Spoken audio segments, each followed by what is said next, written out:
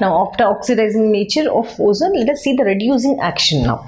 So what is basically reducing action? Reducing action is something where the particular atom, it loses electron to the other one and itself gets oxidized. That is your reducing character. Suppose if I take hydrogen peroxide, now I'm going to add ozone. Now I said this is going to show the reducing action to this.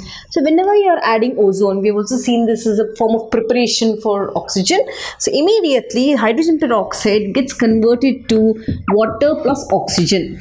Done. Now what's happening here? This ozone, it's showing its reducing action. Just see, this has got converted to this. Is it not changing? Is it not losing electrons?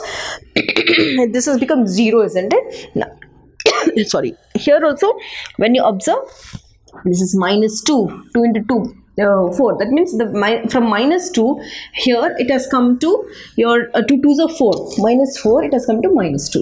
Is it not picked up the electrons? So it has lost. This has lost the electrons to this and it has shown the reducing action. Now suppose if I take one more, barium. Okay. Now oxygen valency is 2. Barium valency is also 2. But here if I am taking this one. Okay, done.